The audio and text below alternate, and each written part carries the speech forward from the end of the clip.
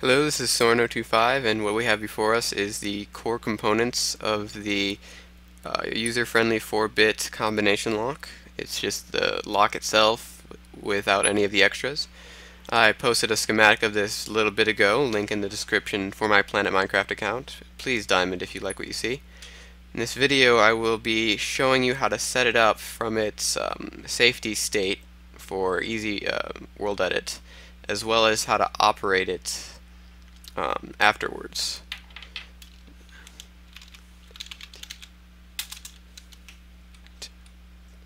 Setting it up from its world edit safe state, you have to note that there should be 21 half-step bricks, 83 red bricks, and 131 obsidian.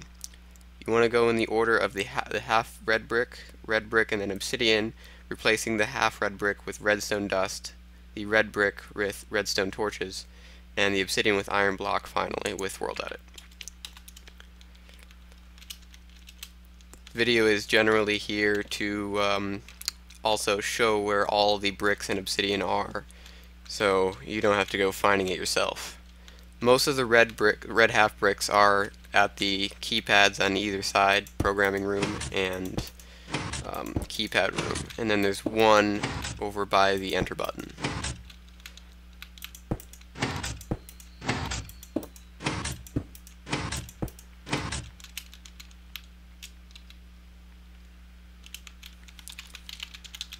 Get rid of that.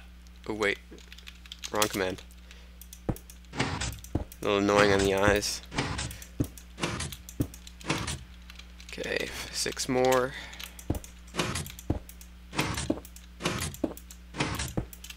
And the final one should be over here, right in front of this repeater.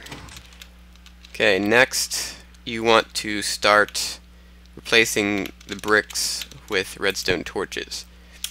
Please note the orientation of the torch, because there are some areas where it might be a little confusing on whether you're placing the torch on the wall or on the block itself. Okay, it's 6, 7, and if you're not sure if you missed any of them, just use the block distribution command again to find if you missed any.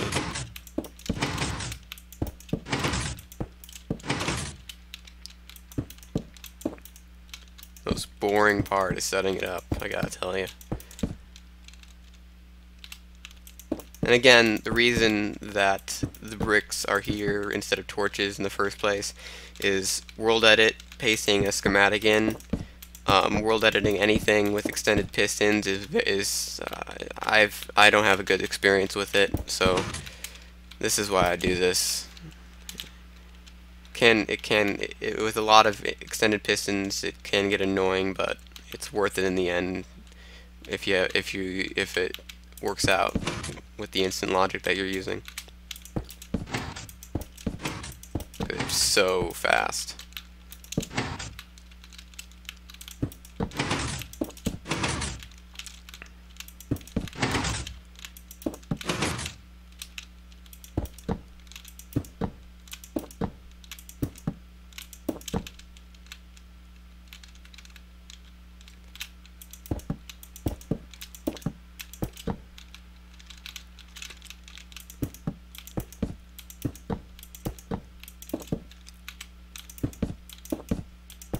Probably boring just watching me replace bricks with torches. Almost done here, I think.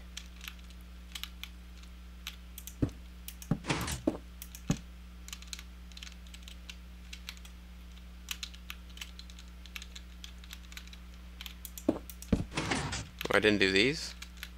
Oops.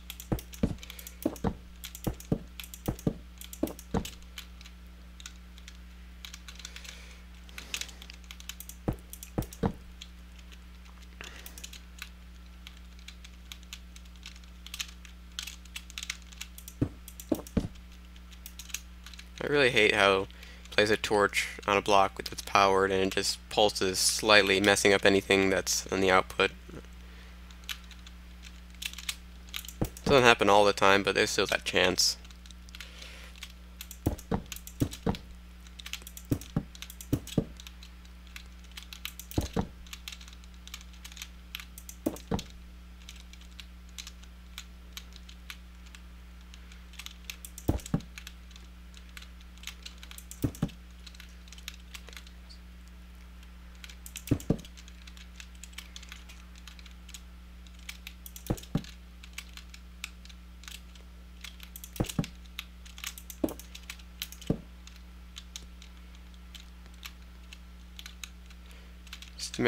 Just making sure here that I got all the bricks.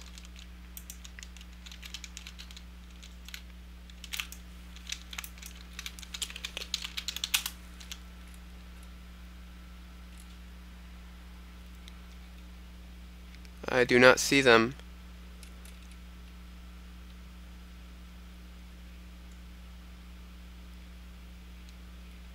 Okay, yeah, we got all of them. Okay, final command you want to do.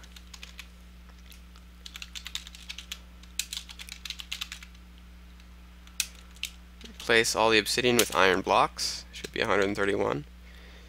Okay, setup is complete. Now, right in its state, you can't really enter a combination until you program it. First, you have to program a combination. We come to the programming room here. This lever controls the on-off switch for the programming. When it's up, it locks down all the controls in here, so there's no accidental editing of the combination. This clear button obviously clears the currently saved combination. Well, a keypad ranging from 1 to 0. You can have any combination ranging from 1 digit to 5 digits in length, along with using the same number any number of times.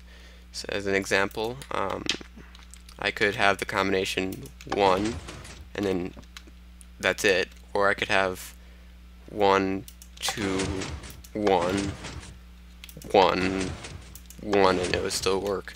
This display over here indicates the length of the currently saved combination, so you know your place. And I'm going to leave it at 1 2 1 1 1. Unflip this lever. This room over here is where the display is for the combination. Flip this lever. Keep it down if you want to have it continuously auto-refreshing, but if you only want to refresh once, then oh, sorry, my bad. I forgot one crucial element in setup. You must have a minecart here because the auto refresh uses a minecart detector rail system. Sorry about that.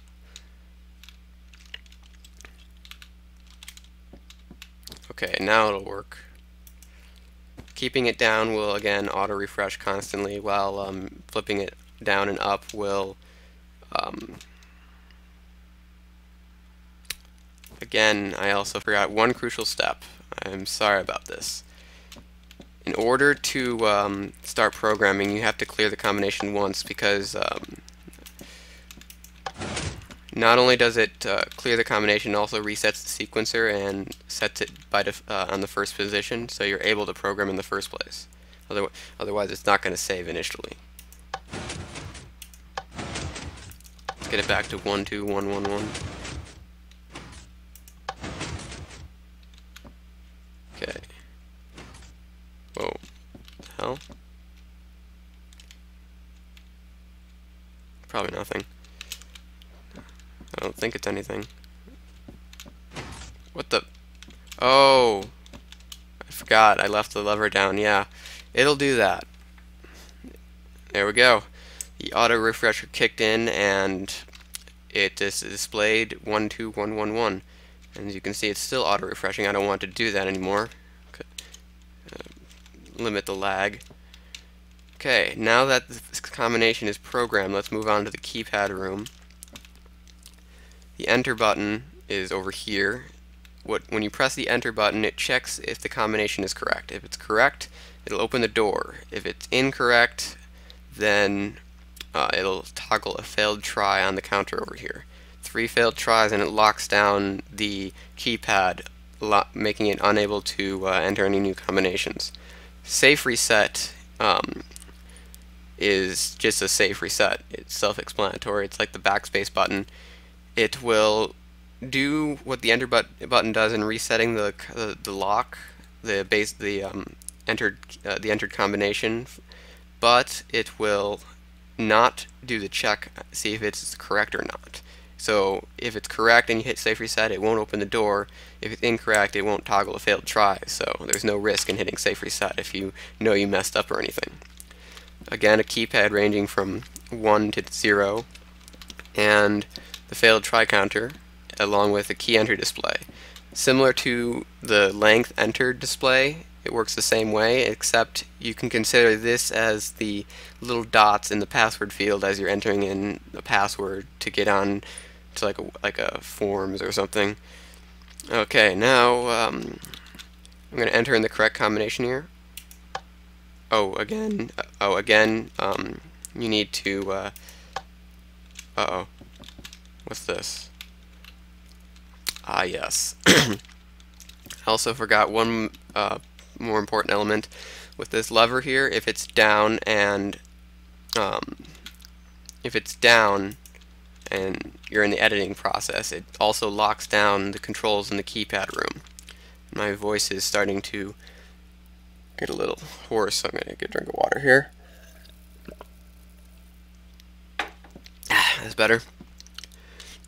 Okay, again, you want to use the safe reset to set the sequencer to default to the default position, and then enter the combination 1, 2, 1, 1, 1.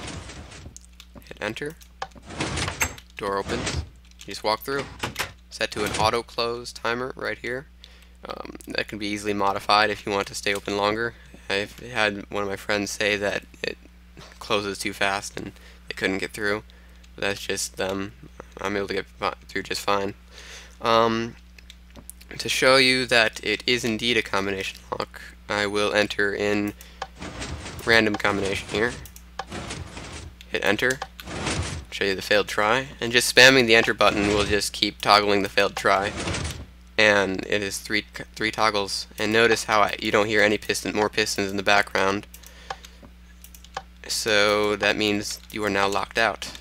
Currently there is no way to reset the failed try counter other than placing a torch back here on the reset band right here. I will add that in the extras. You can probably figure out a way to have a button somewhere if you ever use this. Okay, and that's pretty much it. The way that the core redstone, just the basic elements works. This would be the entrance to the programming room. That would be your most secure location. Probably somewhat like admins only, if you want to use it for a server vault or something. And this would probably be, yeah, it's self-explanatory how you would use it to make a vault for yourself or anything like that. And that's pretty much it. So check out my Planet Minecraft account. Check out some of my other other redstone builds on link in the description to my Planet Minecraft account. Again, diamond if you like what you see, and I hope you enjoy the user-friendly 4-bit combination lock.